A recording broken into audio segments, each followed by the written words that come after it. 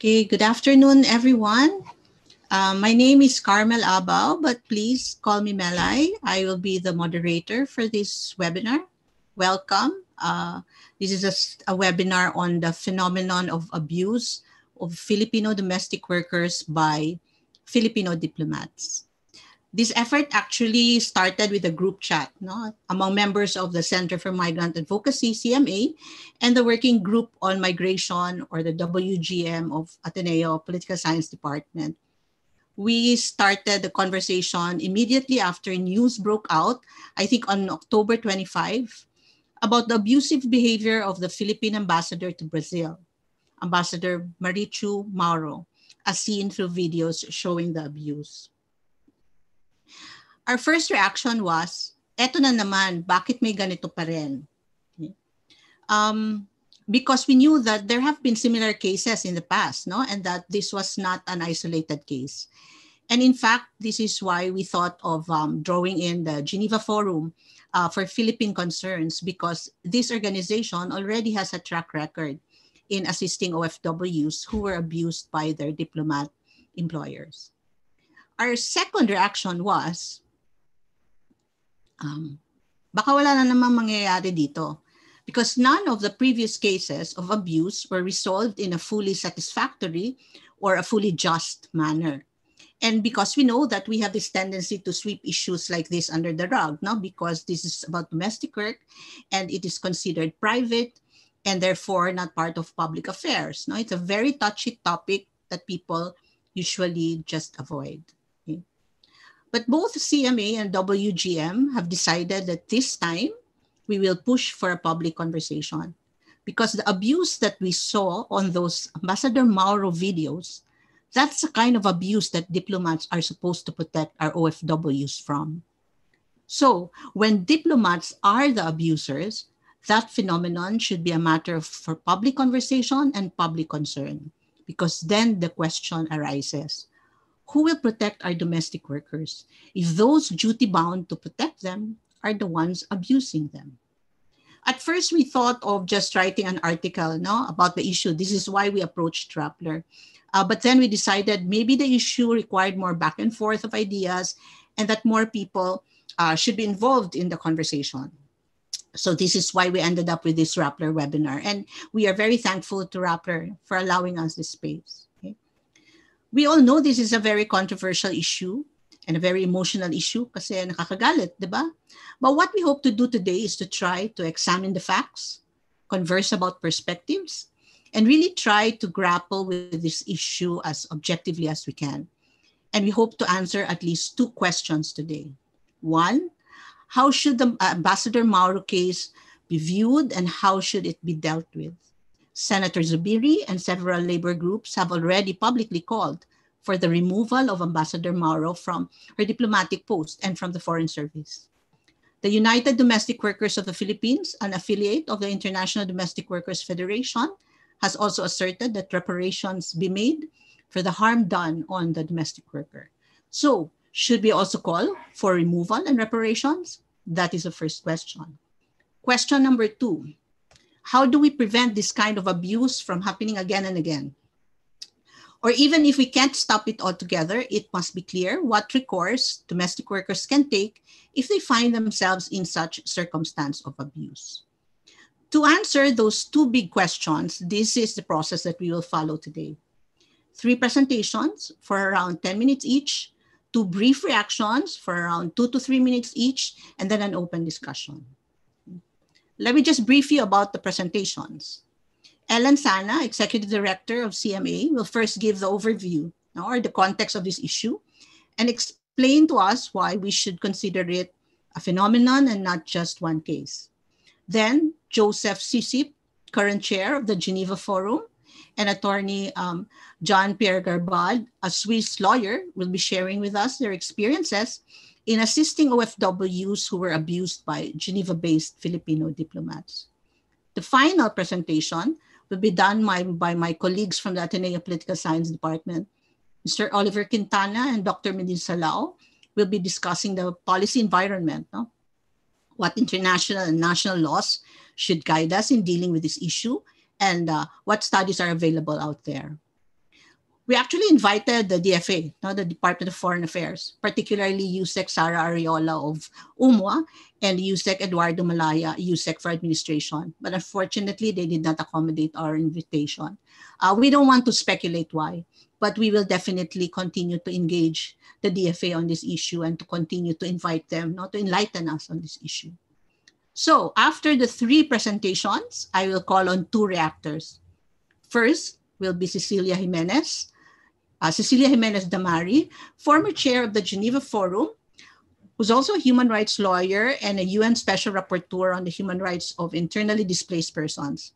And then I will call Dr. Liberty Chi, a former colleague at Ateneo who now teaches at a university in the Netherlands. Dr. Chi has done several studies on the topic of migrant domestic work. After that, I will begin the open forum where you, viewers and participants, can ask the speakers questions or where you can share your own suggestions on the two questions I mentioned earlier. One, what to do with the Ambassador Mauro case, and two, how to prevent abuse from happening again. In the interest of time, we will maximize the chat box for the open forum.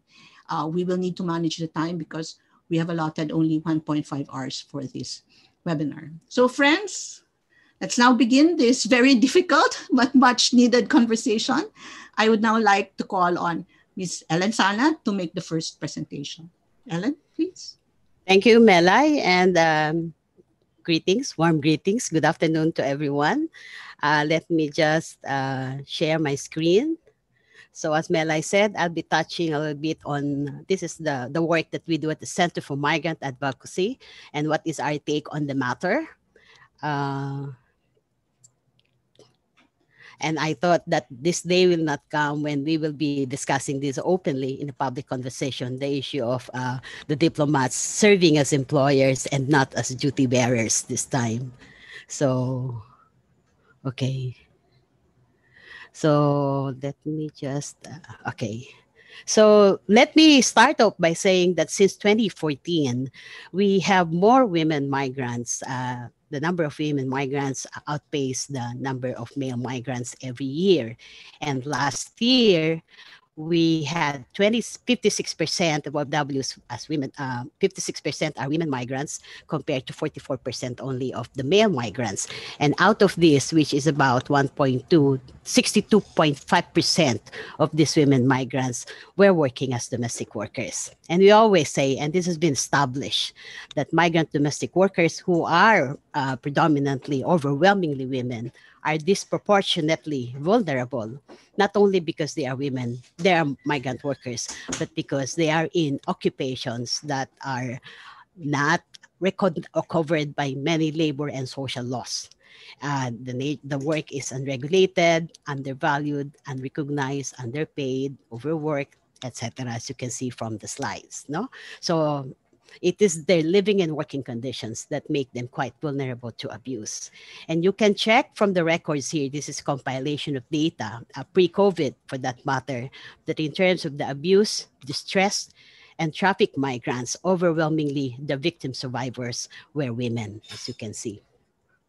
And cognizant of this vulnerability of our OFWs, and particularly our women migrants, and within the subset of the women migrants are the domestic workers, our government exerted effort to put in place policies. No, so we have the Magna Carta for migrant workers, and then we have the HSW policy reform package, which take up the whole issue of protection for migrant domestic workers.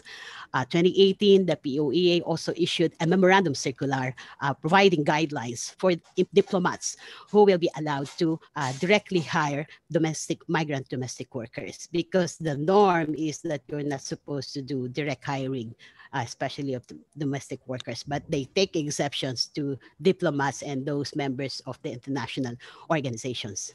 No? Apart from national legislations, we also resorted to forging of bilateral agreements. And at the international community, of course, we kind of like the global model in terms of being a state party to all United Nations core conventions on human rights and also the ILO fundamental conventions to protect labor. And in 2011, not only are we a party to the Convention 189 on Decent Work for Domestic Workers, but the Philippines took a very active role in making sure that the provisions of 189 were robust and will really protect our migrant, our all domestic workers, including migrant workers. Of course, the CEDAW, we are also a party to the CEDAW, but I would like also to emphasize that when the CEDAW committee was crafting General Recommendation 26, which pertains to protection, strengthening the protection for low-wage women migrant workers, again, the Philippines took an active role in pushing for this and having it adopted in 2008. Of course, we are also a party to the UN Migrant Workers Convention. And we also take pride in the fact that when we hosted the ASEAN summit in 2017, we made it a point to finally have the ASEAN consensus to protect migrant workers in the region, which was also part of the requirement of the ASEAN Declaration of 2007 that we also, the Philippines, took a lead role in. And of course, apart from all of this that pertains directly to protection of our migrant workers and specifically our migrant domestic workers, the Foreign Service Act of the Department of Foreign Affairs affirms as well that the protection of the rights and promotion of the welfare and interests of Filipino overseas becomes part of the third pillar of the Philippine foreign policy. We also have a national legislation on domestic workers. Apart from all these provisions to protect our migrant workers and migrant domestic workers, there are explicit provisions in the law that elaborates on our policy as a state, but also on the specific role of government agencies. As we can see from Section 2A on the Declaration of Policy, affirming that the state shall, in red, at all times uphold the dignity of its citizens, whether in country or overseas, in general, and Filipino migrant workers in particular. I'm putting this here so that we can revisit what the law provides and we don't just put it under wraps, no, so to speak. Additionally, Section 27 of the same Magna Carta for Migrant Workers also remind the Department of Foreign Affairs of their mandate that it should be the highest priority concern of the Secretary of Foreign Affairs and the Philippine Foreign Service Post. That is the protection of our OFWs and the promotion of their welfare in particular, and the protection of the dignity and fundamental rights and freedoms of the Filipino citizen abroad. Section 28 also affirms the one country team approach. And this is an interesting provision because, of course, at the post, it is the ambassador that is the head of the post, and it should be making the recommendation to the Secretary of the Department of Foreign Affairs for the recall of officers, representatives, and personnel who will be caught in acts inimical to the national interest, but also for failure to provide the necessary services to protect the rights of overseas Filipinos. So these are all in the Magna Carta for migrant workers.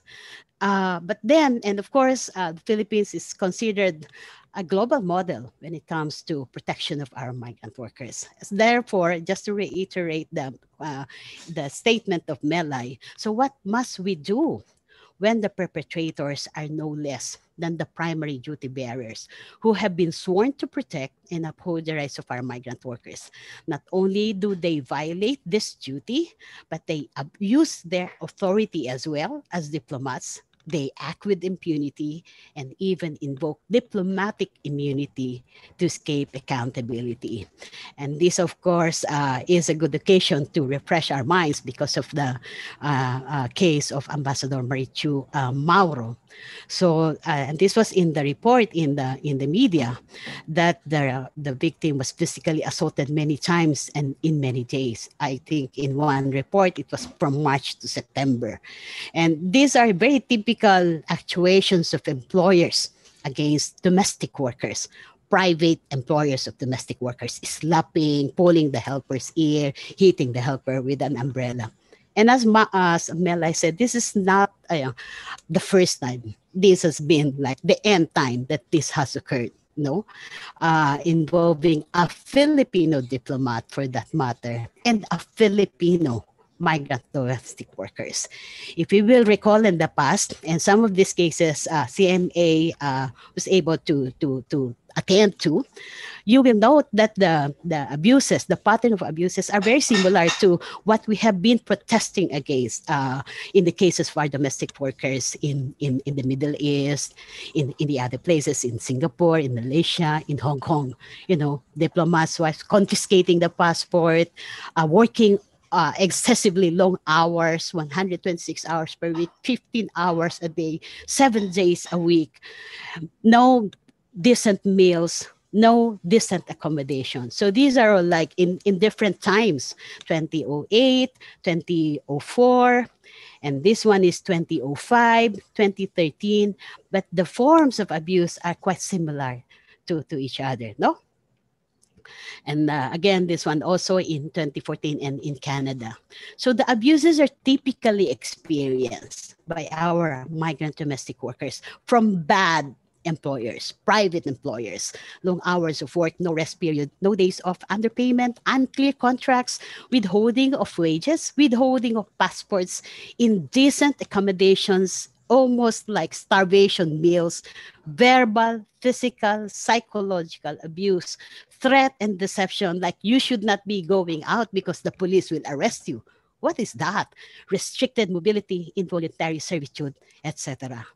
But at the same time, we have to reflect our diplomat employers perhaps are far worse than the private employers because they are paid by our taxes, by people's taxes as duty bearers. And they actually even violate our own laws and those of the host countries. They do not follow the minimum wage law. They do not follow the prescriptions that we put in our memorandum circular on how to treat our migrant domestic workers. And this is an interesting letter that we unearthed, we retrieved. This is way back in 2006. This is a letter addressed to me. I had to retype it because you cannot see clearly the original. But you can see from this that the way the issue was addressed by the Department of Foreign Affairs then was that this was a purely private legal dispute and they are not intervening as institution, even if the person being charged of slavery-like situation is one of them. And then there was also this very interesting paragraph where she says that her salary is not enough to cover the payment. And then I'm actually shocked because you are posted in Switzerland and you are only given 8,764 pesos a month and additional 2,000. And you have 3 children and a husband who is unemployed. How do you live in that very very meager income is really like unbelievable. So I'm not really sure if this is really like if this is true, and that's why it would be good to have the DFA confirming about this. And so the end of the letter is, I hope with this letter you will be able to understand my financial situation. But we're talking of somebody that who worked for her for many years, more than 1 year, and she did not pay her. And therefore, the court actually ordered her to pay. And this is what she replied to that. And incidentally, the same person is still active in the service, in the foreign service, and she's actually with the ambassador to Brazil. So it's very interesting. Huh? And so what have been the responses? And I was really like surprised because in the 2014 incident, the DFA spokesperson was quoted to say, "Oh, we take very seriously any allegations of misconduct of these employees." 2016, he says practically the same thing. And I'm not very sure what was the end of this investigation, 2014 and 2016. Of course, there was this other thing that took 10 years to be heard in Geneva because the diplomat invoked diplomatic immunity. But finally, after 10 years, there was a verdict. And what happened? The diplomat involved was actually promoted or reappointed to the same position despite our strong protest, our strong opposition to it. No, so it is very interesting, and we welcome the immediate action of the Secretary of Foreign Affairs now, that immediately he took the he immediately took action on the case of the ambassador to Brazil, and by Monday of this November 9, charges were already served at the ambassador. No, so but we also would like to make mention that the host governments action on the cases are also welcome and appreciated, because they proceeded with the case, especially when the diplomat was completed the tour of duty, and they rendered the verdict, or they denied the motion to dismiss by these employers, diplomat employers. So maybe just to end this short sharing, what have we learned from all of these experiences? And it's really very heartbreaking that these things keep on happening. The first case we documented was in early 2000, and this is already 2020. So one is, we have to walk the talk. We take the leadership in terms of promoting or advancing a rights-based framework or approach to migrant labor. But then we are not walking the talk. So we should do that. We should lead by example. And we say that abusive diplomat employers must go. They have no right to be in public service. Second, for the DFA to establish clear guidelines with accountability for diplomat employers to reinforce the memorandum circular of the POEA, to check and monitor on the situation of the migrant domestic workers, and to treat the issue not only as private issue between the diplomat employer and the migrant domestic workers. Number three, this is basic rule. We say this to private employers. If you cannot afford them, don't get one. Basic rule, do not hire if you cannot treat them decently. And decently has four components to that, fair definition of the ILO. And you should treat them with dignity, and to abide, to adhere to the laws, abide by the laws and policies also of the countries of destination. And it's very disheartening that they are the ones trying to circumvent the laws of the host countries. Also, for the FA to ensure that the diplomats and the members of their families, because in many of these cases of abuses, the abusers extend to the members of the families. They should not be using their positions in activities that can be construed as trafficking and or for financial gains. In one instance, they use the diplomatic cloak to fast track the processes, the securing of the documents of the passports, and then trying to, okay, you just comply, tell them that you will be my domestic worker, when in fact the negotiation was not about that. We also take note, in one case at least, that members of diplomatic community, of the diplomatic corps, can be complicit with the wrongdoing of their colleagues. And we should not be condoning this. We should not be doing this. We should behave professionally and not be complicit for wrongdoings of their colleagues. We should try to revisit and maybe understand, because many of, probably for us, we do not really think about this Vienna Convention on consular and diplomatic relations, but we think we should be doing a revisiting of this applicability of the diplomatic immunity. It delays for sure the justice to the aggrieved and migrant domestic workers. And finally, how about considering the enforcement of foreign judgment? For example, in one of the cases where the court orders to pay the domestic workers the back wages and other benefits. I remember this, and I was inspired by the gesture of Secretary Locsin, that he immediately extended 200,000 pesos to the domestic worker of Ambassador Mauro. So if he can do that, why can't we consider that this foreign judgment be enforced and implemented, even if in the case where it involved our Filipino diplomats and our own domestic workers? And I think that's it for now for me. Thank you. Okay. Thank you very much, Ellen. I think you clarified a lot of things for us, the situation, and of course, I think yung lessons learned that you presented. Some were appeals, some were very concrete recommendations. I think we can discuss that in the open forum. No, but for now, I think just one additional bit to the Ambassador Mauro context is that actually the complaint was lodged by, I think, the colleagues. No, so in other words, there's also the aspect here of whistleblowing, right? To be able to raise these complaints, there's also that phenomenon, no, that the worker herself could not just complain. No? You had to you had other actors to do that. Okay, so thank you very much, Ellen. Can I now call on Joseph and Pierre for the Geneva experience?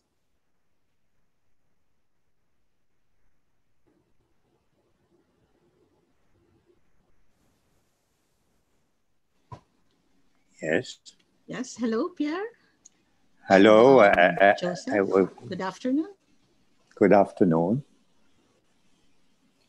So I understand Joseph will speak first, right? Is that correct? Okay, let's just wait for... No. Hello. Hello, Joseph. We hear you. Please start. Thank you. Okay.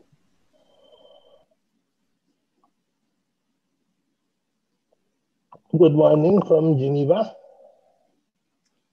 I was tasked to share the Geneva Forum introduction. So here's a brief introduction of the Geneva Forum for Philippine Concerns.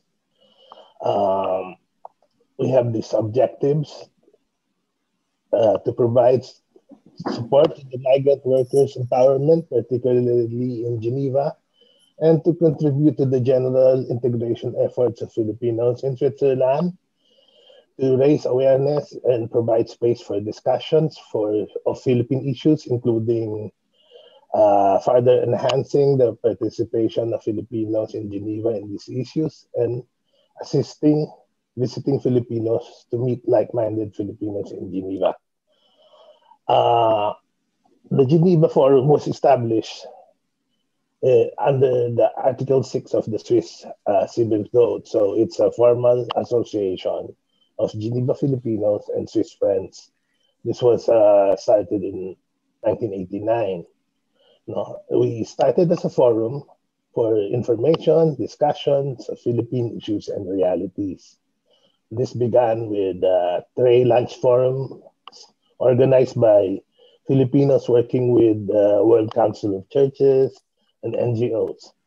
Now, since then, the Geneva Forum has also been active as a support group for Philippine-based human rights NGOs lobbying at the UN Commission on Human Rights, and now it's called the Human Rights Council, no? And other related bodies. In 1989, we felt that we were talking about UN human rights issues in the Philippines. Then we felt that in Geneva there were 80% Filipinos in Geneva, no, the population of the Filipinos. So we started to get this complaints of domestic workers. So in 1998, we came out with the first English edition of Know Your Rights. This was authored by Jean-Pierre Garbad. And after a while, the other nationalities, the French and Spanish speaking nationalities wanted to have their copies, so we printed out the French and the Spanish copies.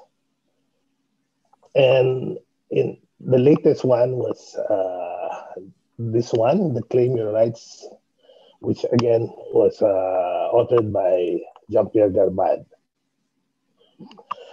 Since the year 2000, we've been active also in the campaign for domestic workers' rights in the diplomatic sector.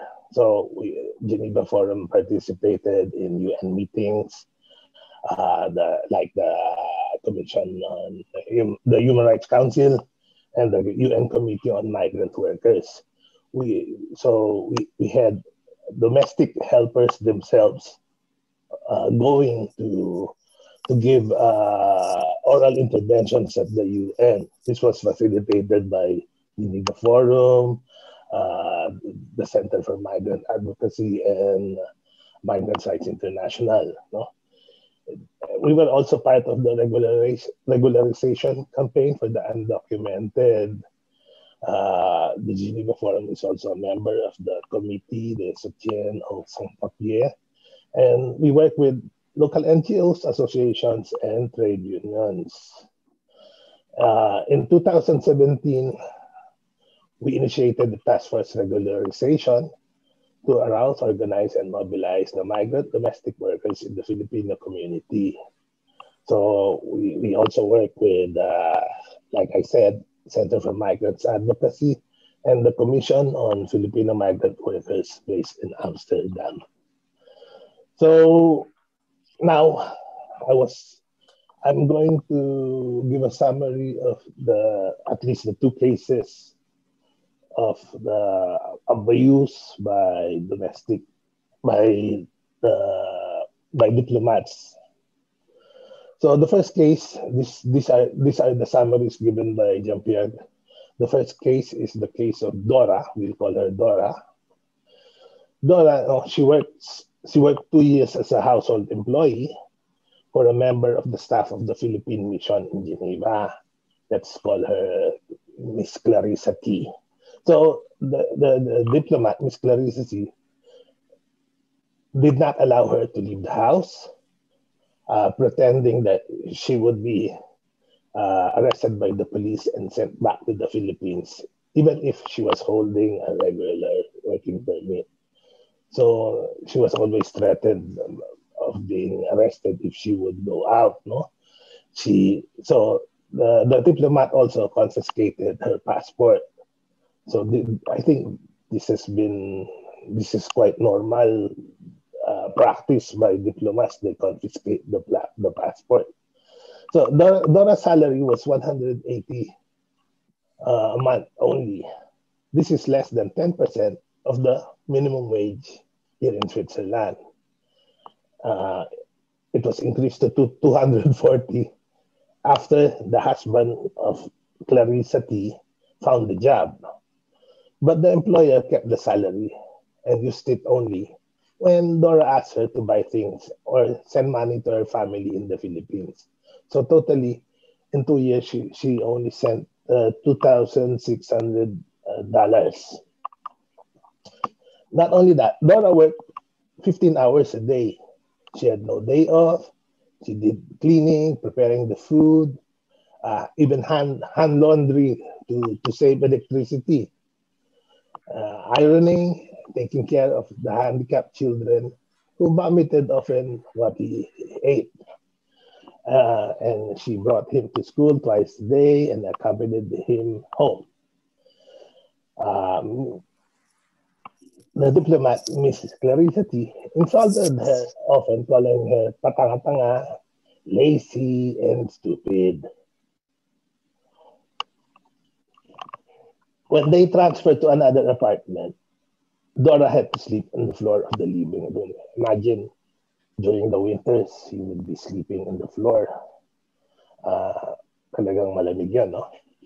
Anyway, on the 5th of December, year 2000, the diplomat asked Dora to pack all her things and said that they would bring her back to the Philippines the next morning because they did not like the way that she left the house alone on her free time without permission.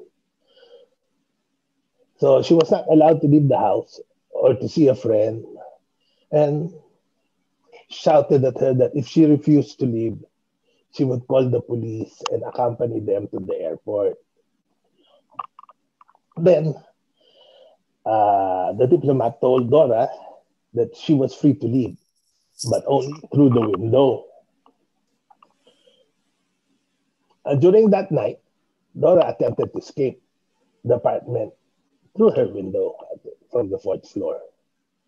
So, making use of makeshift ropes of clothes, she tried to go out the window, but unfortunately, the rope broke and she fell to the ground.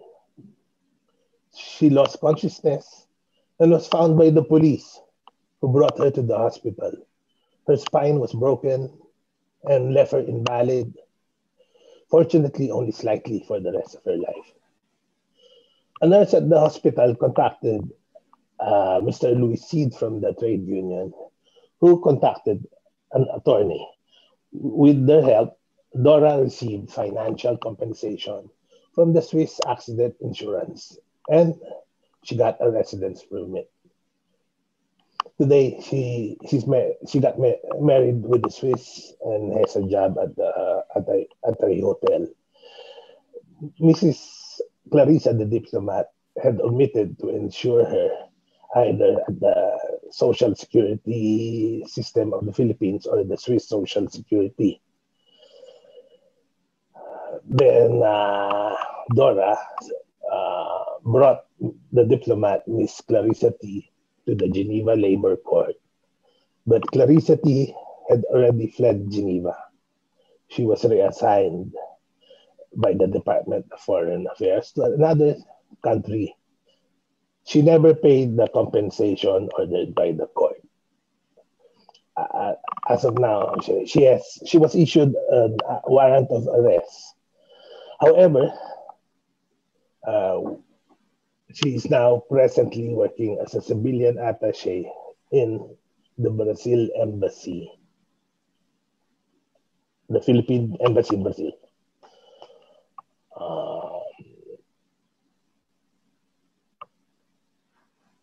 Here is the newspaper clippings with the title, "Wanting to Flee, the employee of a diplomat is injured by falling from the fourth floor." And this is a picture of her with all the neck support and the rib support.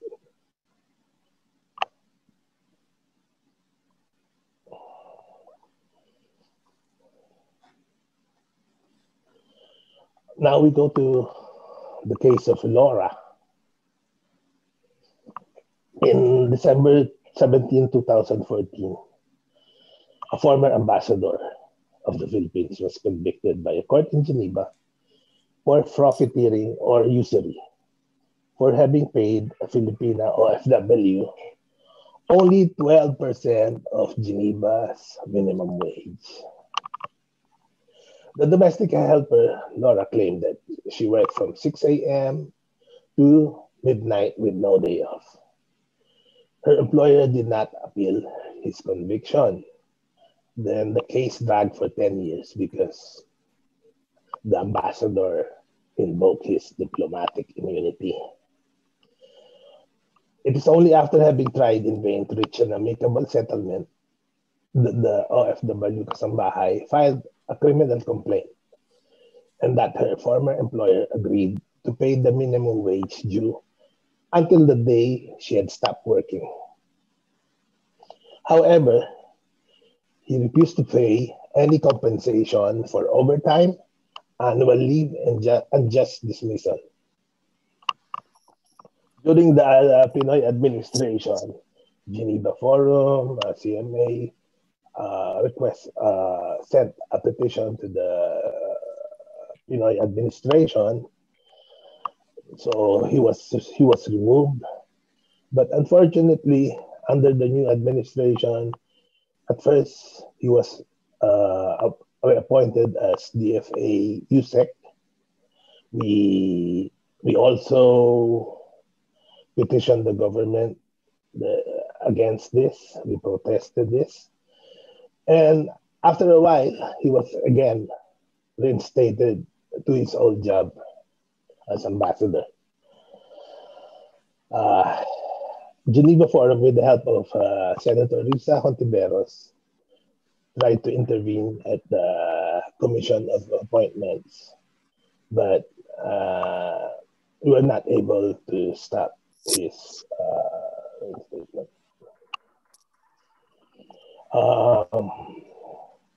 If you want to get a more full picture of these issues, the abuses of these two OFWs in Geneva, the probe team had an episode on the Geneva OFW abuse. So there are two parts which are in YouTube. So All right. That's it. Okay. Thank you very much, Joseph. Pierre, do you want to add anything to Joseph's presentation? Yes, thank you very much. Good morning, good afternoon. I wanted to. I'm this Jean-Pierre Garbade who wrote these two guides of Claim Your Rights and the Right of Domestic Helpers.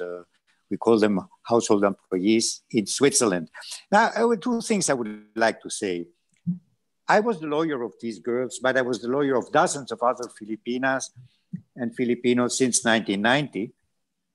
And what I saw is that the situation of Filipino employees of diplomats is especially difficult. They are especially vulnerable because of three reasons.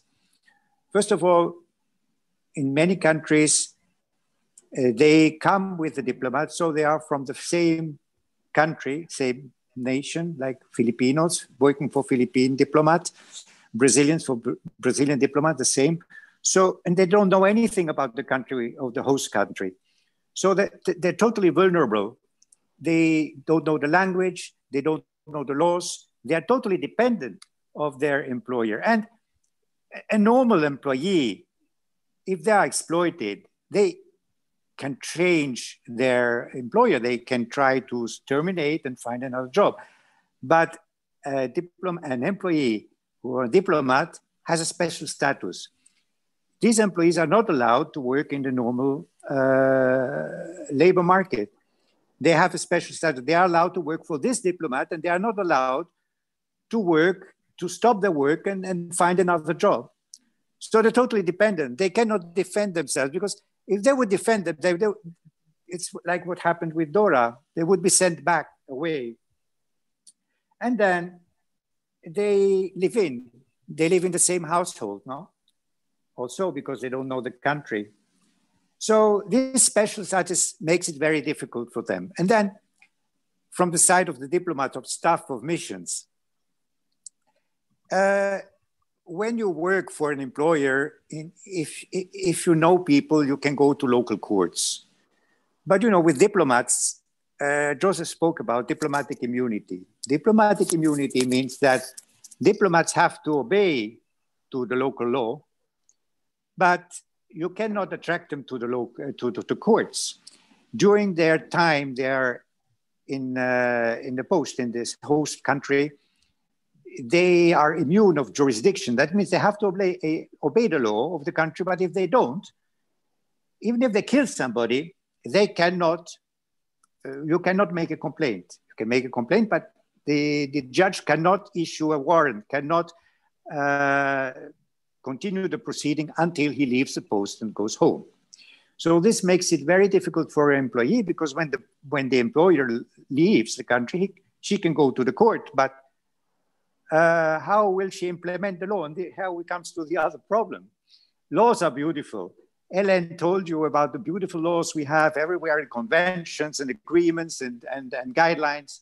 Switzerland has beautiful laws, but if you cannot go to the court, if with a diplomat you have no means to implement the laws, they're useless. And diplomats, there's another thing I want to say, diplomats or staff working in a mission, like the employer of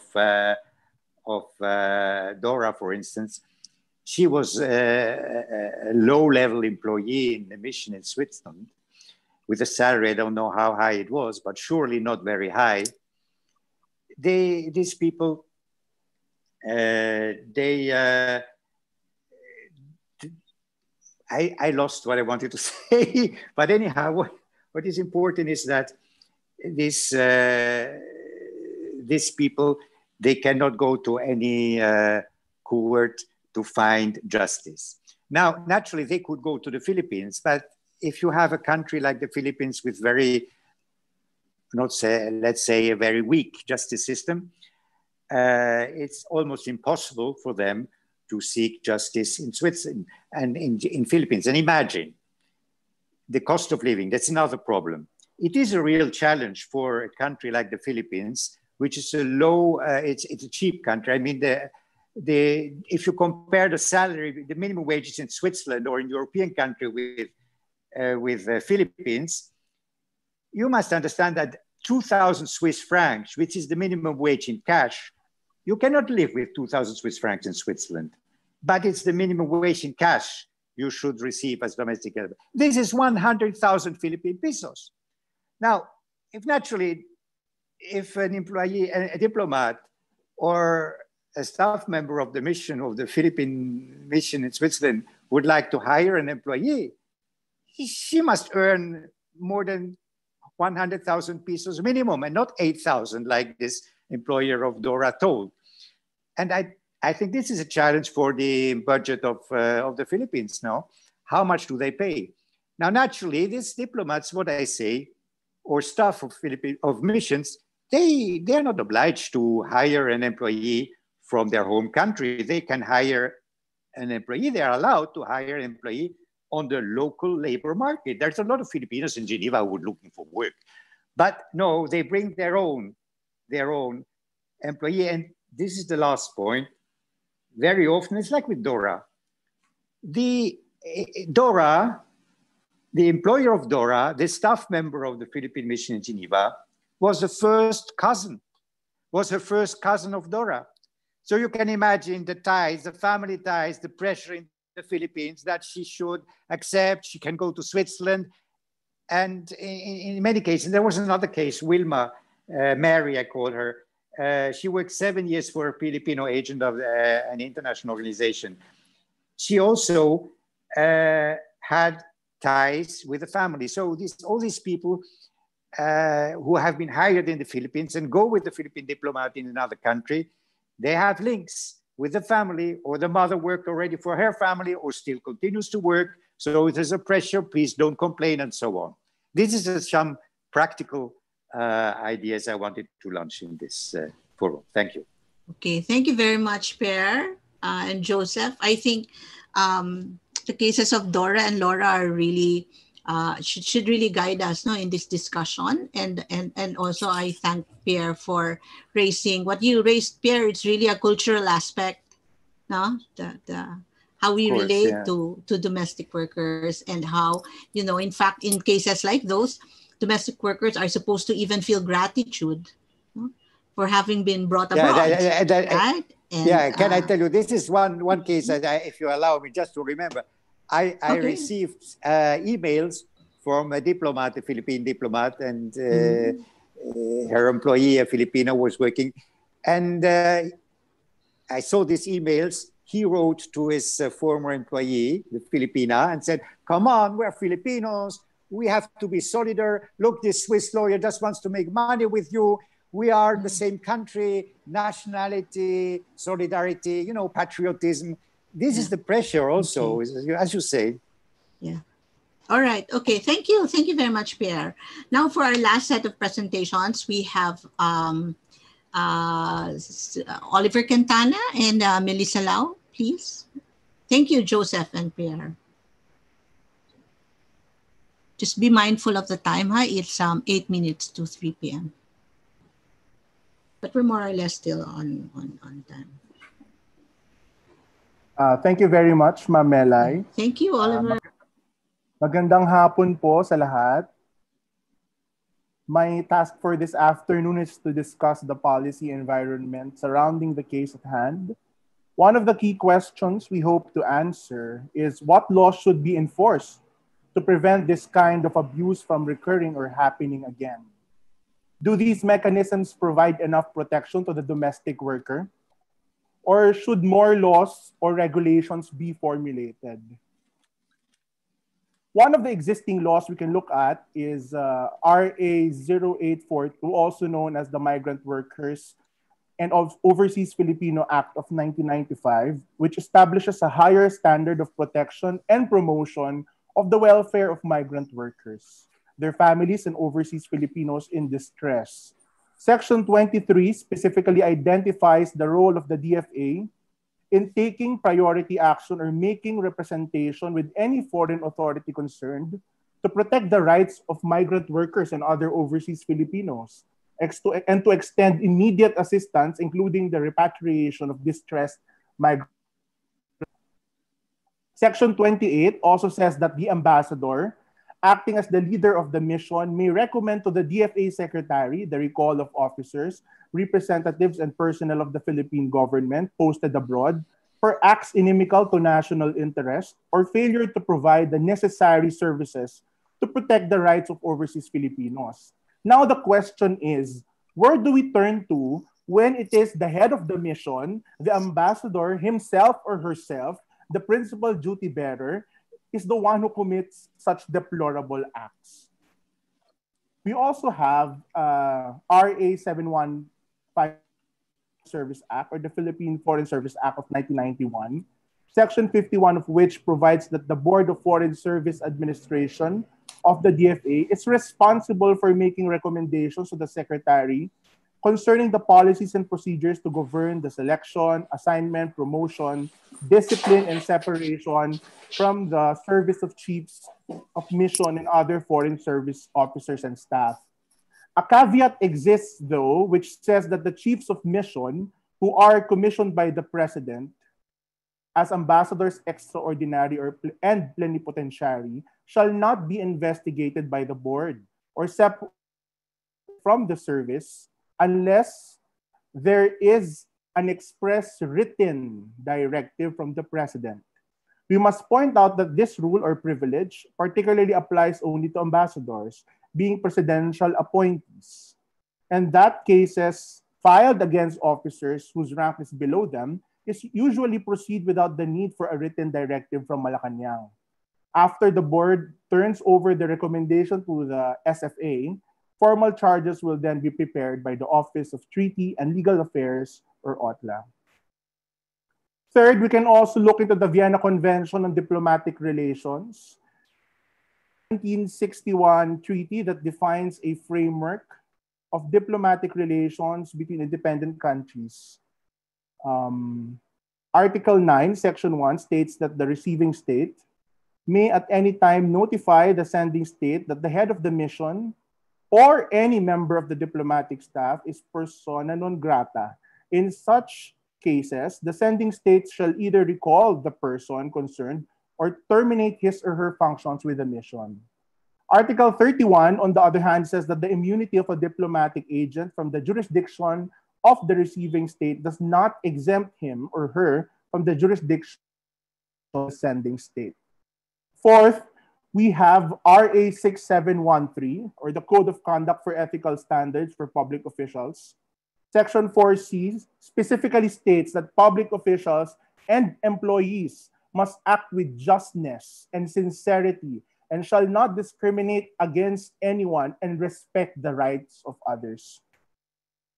Fifth, we have a second international treaty, the International Labor Organization, or ILO Convention number 189 on decent work for domestic workers, which came into force in 2013.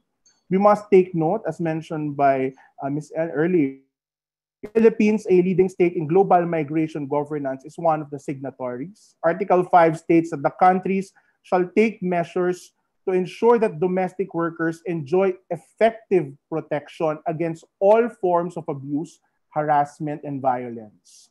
Article 15 states that the members should ensure that adequate machinery and procedures exist for the investigation of complaints, alleged abuses, and fraudulent practices concerning the activities of private employment agencies in relation to domestic workers. If such rules already apply in the case for private agencies, should government agencies and officials be actually subjected to even higher standards? Sixth, we have RA 10361, or the Domestic Workers Act, also known as Batas Kasambahay of 2012.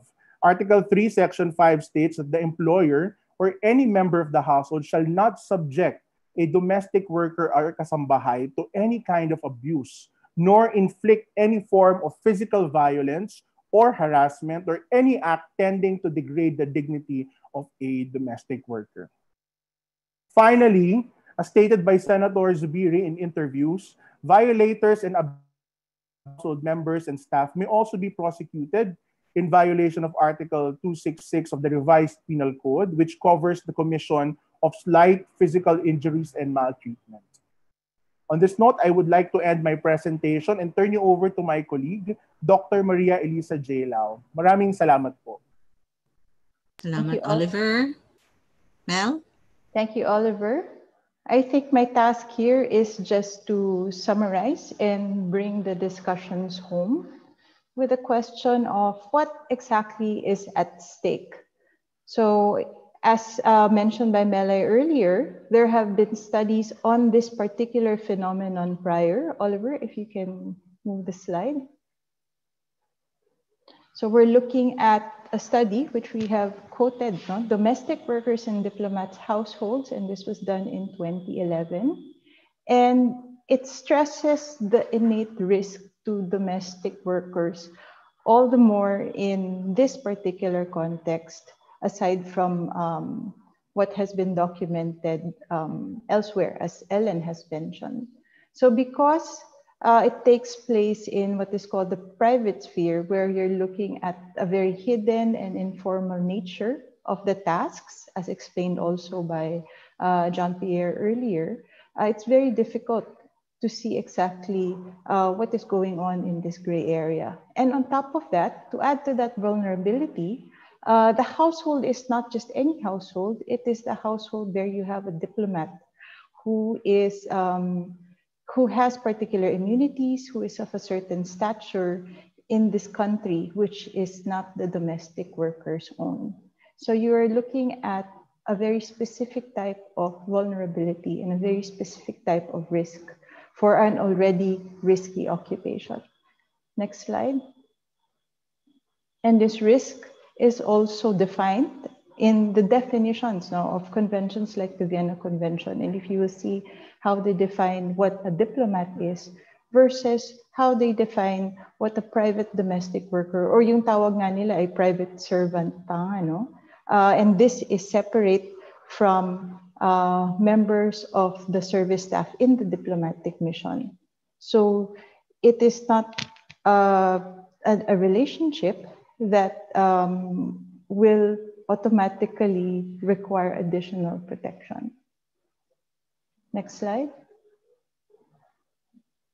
And as mentioned also, this is a privilege. No? This is something that the diplomatic corps can do to directly hire OFWs for their households at post. Next slide. And what the study has seen, not just in Philippine cases, but in other cases as well, are minor violations, and some have been outlined by the case studies prior. These include breaches of labor law, including failure to provide full wages, failure to compensate for extra hours, or failure to respect legal notice periods or to pay indemnity. Until the major violations, next slide please, where you will see withholding of wages and then excessive work hours without days off, failure to provide adequate accommodation and food, and restriction of movement. And in the living conditions, some are forced to sleep on the floor and then deprived of food apart from leftovers and denied of basic hygiene. And as we've seen in this current case, suffering physical, psychological, and or sexual violence. Next slide. In terms of remedies, the study mentions that it can be raised with the ambassador or the head of the international organization, but in this case, you have the ambassador also as the employer. It can also mean delaying or refusal of issuing permits for domestic workers, or threats to withdraw or actually withdraw privileges, unilateral privileges to diplomats, and then declaration of the diplomat as persona non grata. So these are some of the remedies that can take place at post in the host country. Next slide. But one thing that I would like to say is that there is another risk that we as Filipinos should also pay attention to, which is the risk on our actual foreign policy. So we are, in this case, not doing what we say we will be doing as the Philippine state, because our third pillar foreign policy is assistance to nationals, and this is exactly the opposite of what is taking place right now in this context. I leave you with this because I'm happy to converse with the author of this particular piece as well. So this is where I will leave you. Thank you. Okay. Thank you very much, Mel. So you ended with Liberty Chi. So maybe now let's go to Dr. Chi. Liberty, can you just share with us your thoughts? There. Hello, Liberty. Hi. Morning or afternoon. Good morning there. Good afternoon here. Okay. Yeah, firstly, I want to thank, of course, Melissa and Melai for inviting me. And I'm very happy to see some familiar faces. Ellen Sana is here. And of course, I met her for the first time ages ago. I don't know if she remembers me. But that was very long ago. Yeah, I just want to make three very quick points, right, in reaction to what has been said, and also to follow up on Melissa's last point. So firstly, I just want to say that, the norm and practice to protect overseas Filipinos as it exists today is relatively new, right? And this has only been around for, let's say, 30 years, right? So, and that this is a norm that has been put in place, that has kind of elicited all of these new regulations, new practices for which the Philippines is well known. Because in other countries that also send migrant domestic workers, there is active resistance among their diplomatic corps, right, to not be saddled with this responsibility. And you can of course ask yourself, like, why is that, right? So I'm not going to name names. So the key is to understand that this norm developed, right, is in place, but it can also be eroded, right? This norm can be eroded, right? And now we can look at the past, right? The key case of Flor Contemplacion, of course, in 1991. That was such a massive event that elicited all of these changes, right? And now we have to ask ourselves, is this event key, right, to begin norm erosion? Right? So this norm of protecting Filipinos and all of these practices and institutionalized regulations, right? The second question is, all of these cases that were discussed in detail by our panelists should make us question, right, whether our diplomats actually believe what they practice in public, right? Have they internalized these principles, these values that they are, advocating in public as part of their public persona, right? As part of, the diplomatic corps carrying out the third foreign policy pillar. And if we see, case after case after case, it looks like that, in private, they don't believe what they say, right? So then we should ask ourselves, is there something in the formation of Filipino diplomats at the DFA that prevent this, this internalization, let's put it that way. The technical term is subjectification, right? Is there something in the formation of Filipino diplomats that makes them kind of resistant to carrying out the specific function? And the last point is, and again, going back to what's at stake, right? So what is at stake for not only the DFA, but the entire, migration bureaucracy, and of course, all the civil society organizations actively pushing for a rights-based approach to migration, right? So if the Philippines is understood to be a leader, right, in these various areas by, in these various capacities by various actors, from the bureaucracy to the DFA to Filipino civil society organizations and their partnerships overseas. If we are understood to be leaders, let's say, that translates to recognition, right? And that recognition translates to access to these various international fora and various international platforms. It translates to influence, right?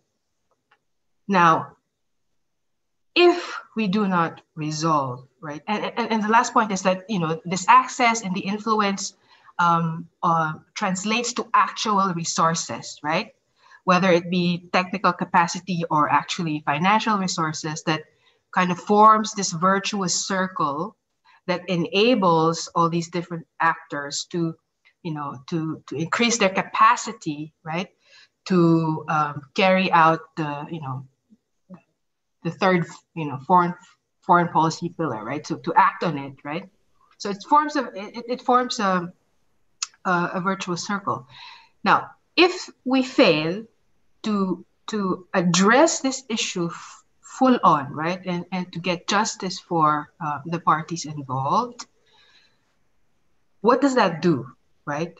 What does that do to this virtuous circle? Right? What does this do to the role of the Philippines as, a norm leader, a norm entrepreneur? So I'll stop there. Okay. Because I don't have answers. Thank you so much, Liberty. I'll pick up from your second point, about the formation of Filipino diplomats, because we have been receiving already questions from the floor. From Rick Casco, there is something seriously wrong in their pre-departure training. FSI should be there. How is the credentialing system gauging character and psychological health? From Leslie Angatdula, will there be any chance to let employers undergo trainings or at least be informed of GAD or VAUSI perhaps? Okay. Where's that?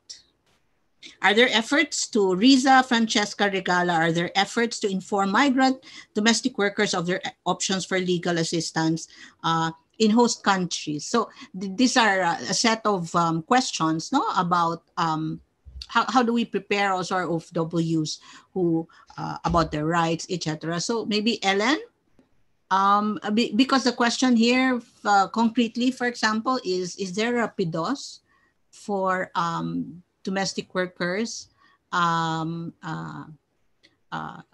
for domestic workers? Is there a PIDOS, Ellen, for domestic workers of diplomats? Melay, that's actually something that we do not know about. Of course, we are happy to note that, again, Philippines is recognized as a model in terms of like how we develop information materials and how to prepare our migrant workers for the work abroad. We have pre-employment, we have pre-departure, we even have the post-arrival. But then when it comes to domestic workers being employed by diplomats, that is the blank spot, unfortunately. And that's why it's really it would have been good if we have people from foreign affairs to clarify that issue. But I guess that could also be a recommendation, right? To make sure that they know that they're not supposed to be treated otherwise just because their employers are diplomats, right? So, okay.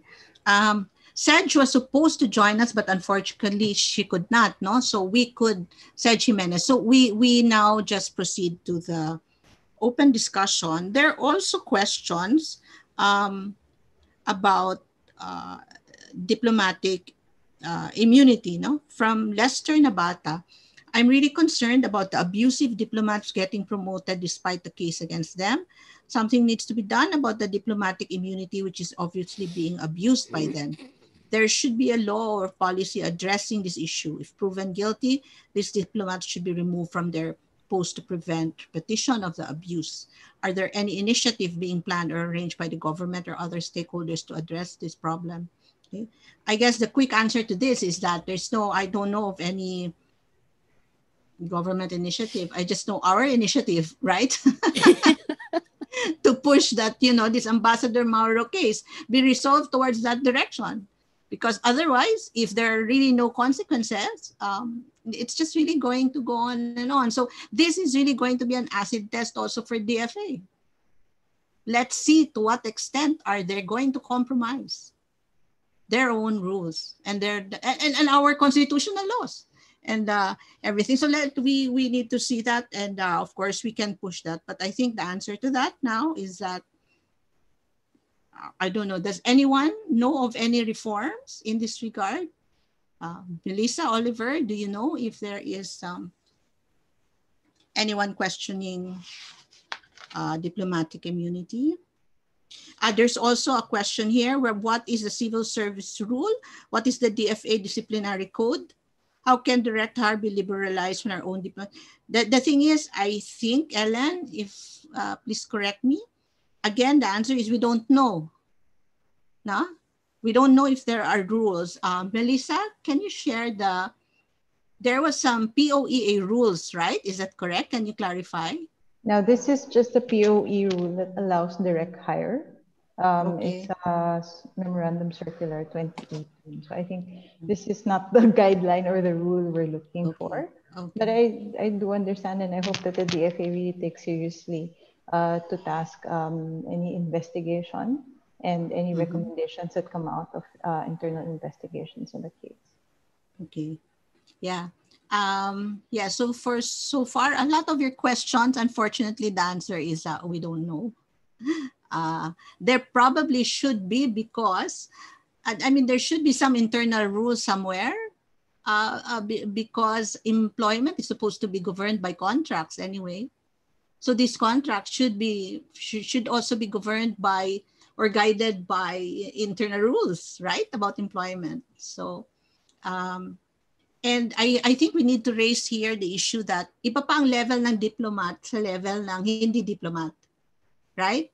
Yung sa diplomat, yung sa ambassador, as Oliver mentioned kanina, mukhang tama naman yung ginawa ng DFA na, di ba, kumuha ng directive from the president, and now they're investigating.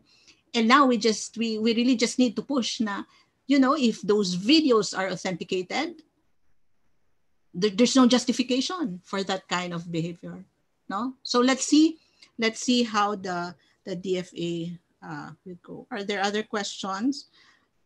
From Omar De Jesus, will there be a case filed in the host country given the offenses are done there? Can anyone answer this? Melay, I'm yes. actually responding to Omar now. So Okay. I wanted to say that, of course, many countries of destination, particularly like Geneva or New York or Canada even, they have a mechanism where, regardless of whether your employer is a diplomat or not, you can file for redress. But in the present case, my understanding is even the domestic worker is back in the country. So both are in the country now. So the domestic worker can actually pursue her case in the Philippines. Yeah. Okay. All right. There's one here from Angela Ilagan. Training of diplomat employers might help to prevent this terrible situation of a diplomat, whose job it is to protect Filipinos who she herself physically harmed. I suggest that there should be a DFA policy or law that prohibits all foreign service officers, ambassadors, consuls from bringing maids and drivers from the Philippines to their foreign posts. Yes, in fact, no, this is why we call them domestic workers. Because they're really workers. They're supposed to be bound by certain laws and certain labor standards. yeah, again, there's no, we don't know of any DFA policy. And I think what was raised earlier also is the issue that, it's actually taxpayers' money, right? Especially when diplomats hire domestic workers as part of their staff. So, in other words, it's really the state employing these workers. So, it's there's we also need to ask, kailan ba may obligasyon ng estado, kailan naman pwede mong ituring na personal lang, 'di ba? Because the lower level foreign service personnel also employ domestic workers, right? Yeah. So ang tanong doon, syempre galing 'yun sa pockets nila, 'di ba? Yeah. Hindi 'yun estado. So pero magkaiba ba ang accountability nila? Yeah. So yun yung kailangan din nating tanungin.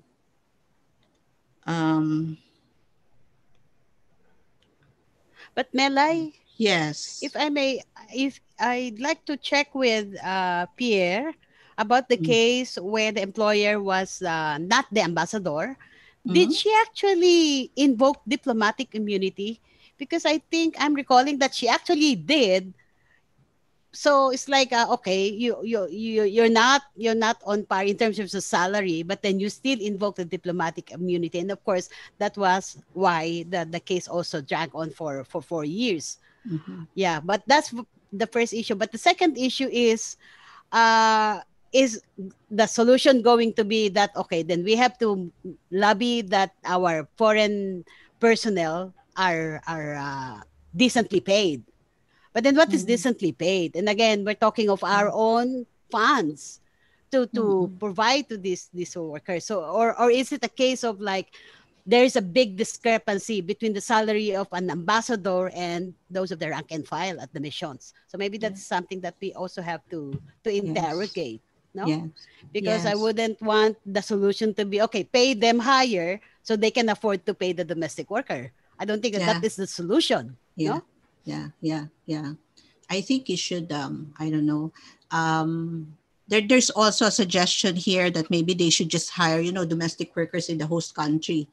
Exactly. I mean, maybe you don't really need live-in domestic workers. You can hire domestic domestic work services for on an hourly basis, for example.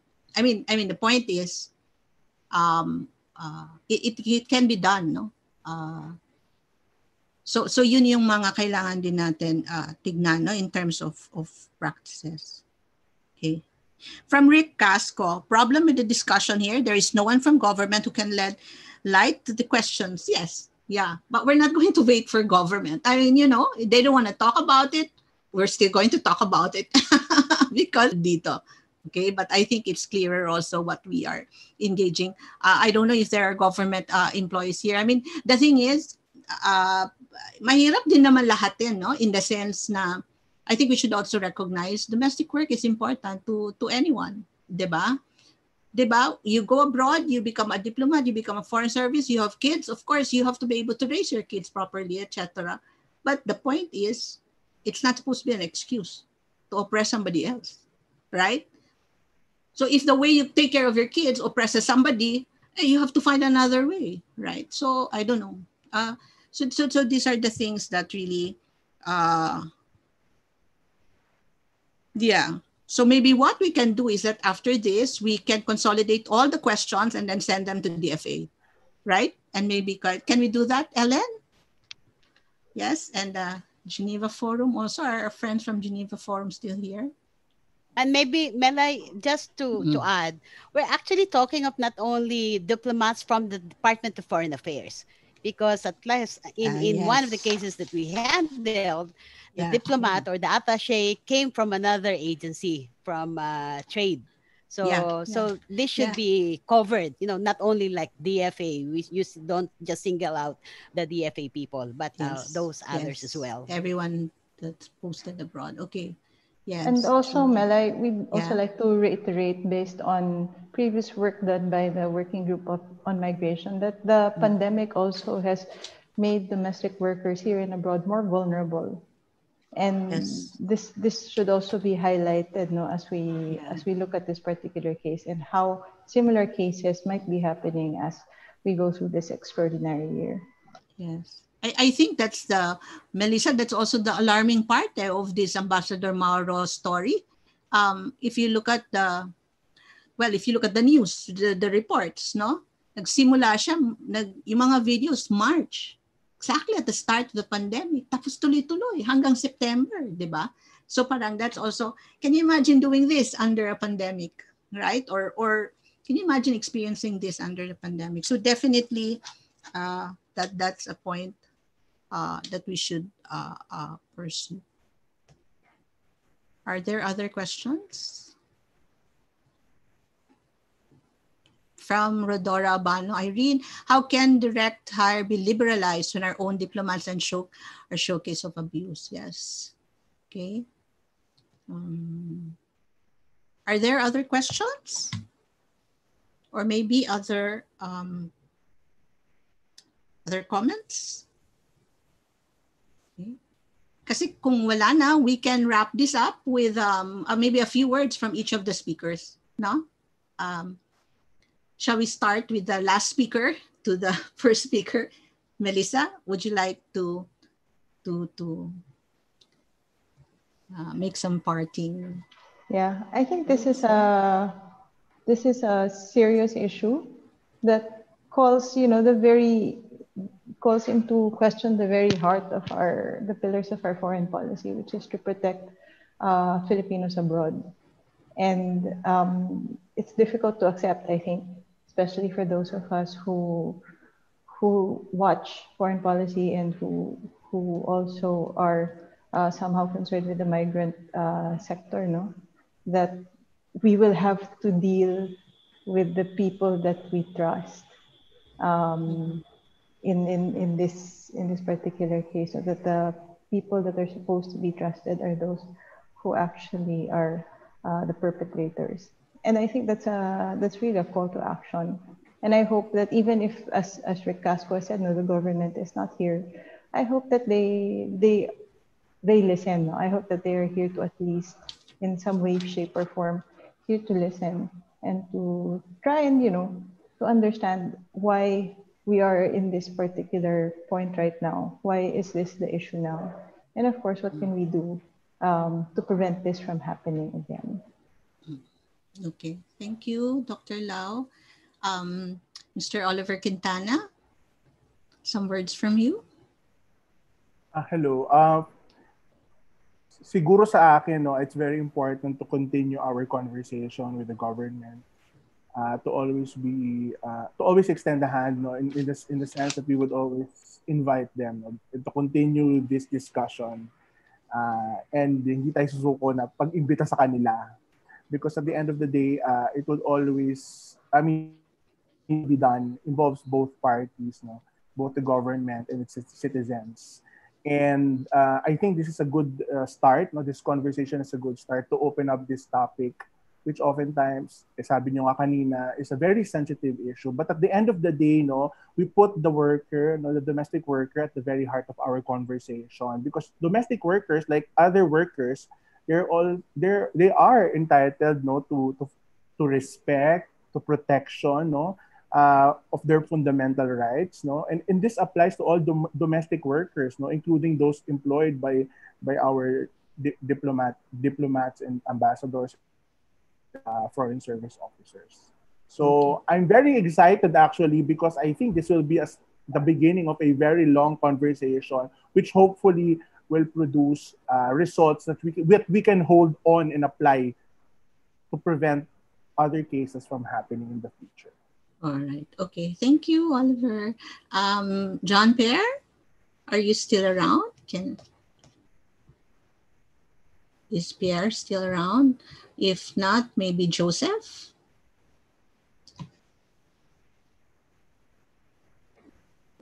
Hello. Yes, Joseph. Yeah. What can I say? After more than 30 years in Geneva, I've realized na we need to organize our OFWs, so that they would be able to assert their rights.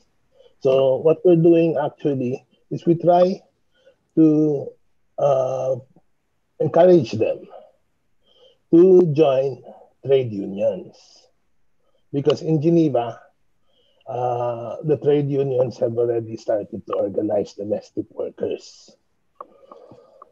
Also, I would also encourage that there be a strong Filipino community presence, because ano yan parang checks and balances eh. If you have a very strong Filipino presence in the community, mga strong Filipino organizations, we are able to, kahit pa paano, dialogue with embassy officials. And sometimes it works, no?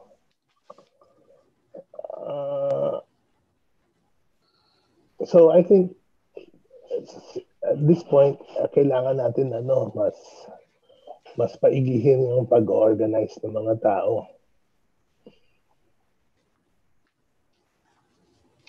Okay. All right. Is Jean-Pierre here? Yes, he is here. Pierre is here. Pierre, maybe final words? A few final words?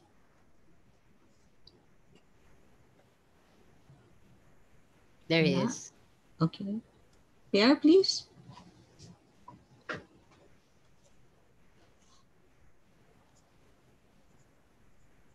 I don't there. Okay, probably he's having a problem with his connection, no? So can we now go to Ellen? Ellen, please, your final words. Yeah, salamat Melay at salamat sa ating lahat. Ako parang parang hope springs eternal. Kaya nga sana eh. Sorry. So yeah. Sorry, are you speaking No, to but me? what I wanted to say, Okay. no. I'm supposed to be, we're asked to give our last words by Melay. So I go ahead or you go ahead? Yeah, maybe. Are you okay now? You can go ahead, actually. No, wala talaga. Yeah, I think problem with the connection. Okay, so Ellen, let's just so maybe just final words. I think the moment is positive in the sense that the secretary has taken actions forward, and let's continue to monitor, because this is like the first time that we've seen an SFA taking immediate decisive action on cases like this. So that's one. But then I think it's quite important, as Joseph said, that we need to really strengthen the ranks of the migrant workers, particularly the domestic workers. Many years ago, we did not imagine we will have a Convention 189, that the domestic workers will be recognized as workers, and that it will be very, very difficult to organize them into unions. But now we have the convention, we have national legislations, even in countries of destination, and we have IDWF for example, as a forum for the migrant domestic workers. So there's a lot of things that are going for us to make things happen for the better. And I hope that our DFA and our diplomats will not be left behind with all of these steps that are being done forward, in the forward direction. Thank you. Okay. Thank you, Ellen. I think, let me close with that, no, in the sense na, actually, this is why this is frustrating, diba? Kasi the Philippines is touted to be, the best model in migration management and in protecting migrant workers. You cannot be best if you have an episode like this, right? Or episodes like this. You cannot be best. That is not best practice. That's actually abuse, right? So I think we should drop the labels and try to really focus on the realities, no, and the experiences, and try to solve them. So I guess the first thing we need to say now is that, this conversation it will not be complete without government talking to us or without government talking to domestic workers. So I guess we have to always also extend an invitation, no? So to DFA, consider this and a standing invitation, no? Talk to us, explain to us, and help us understand, and and ensure us that you're really going to go the direction of your own laws and your own policies. The next point I wanted to make is that the point also of a lot of the speakers is that the best way to protect domestic workers is to empower domestic workers, and that is where organizing needs to come in. Kasi kahit naman walang batas, kung kaya niyo ipaglaban yung karapatan niyo, may paglalaban natin, di ba? So that point of empowerment, I think, is very, very important. But let me just close this webinar with a quote from Novelita Palisok, si Novi, the chair of the United Domestic Workers of the Philippines. Ito yung sabi ni Novi: "Isang paglabag sa karapatang pantao ang ginawa ng Philippine Ambassador. Sa alang-alang din sana niya, ang isang kasambahay ay tao rin. May dignidad at malaking kontribusyon sa lipunan at dapat tratuhin ng maayos. Ito ay dapat aksyonan ng ating gobyerno para maparusahan at managot ang ambassador sa kanyang kalapastangan at pagyurak sa dignidad ng isang kasambahay. We are workers, not slaves." Okay? To our non-Tagalog speaking friends, let me just translate that. What the Philippine ambassador did is a human rights violation. She should have considered that the domestic worker is also a human being with dignity and contribution to the society and should be treated well. The government should act on this to hold accountable the ambassador for her wrongdoing and for trampling on the domestic worker's dignity. And let me just repeat that final statement. We are workers, not slaves. So to United and to all the domestic workers out there, I think we absolutely, totally, wholeheartedly agree with you.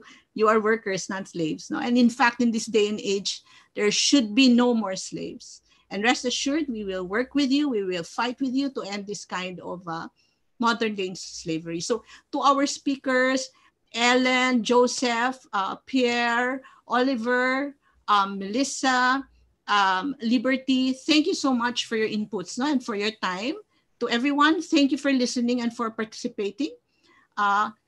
Have a good afternoon and stay well. And maraming salamat sa lahat. At syempre, maraming salamat sa Rappler. Magandang hapon po sa ating lahat.